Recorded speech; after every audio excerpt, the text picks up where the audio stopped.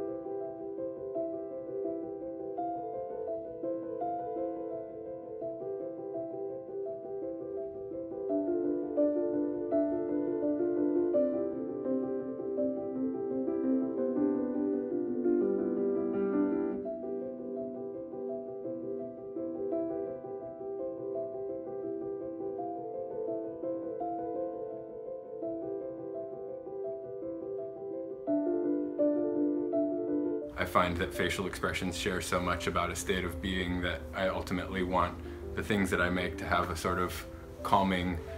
quieting sense to them, and a facial expression can really lend that sort of serenity to things from daily life.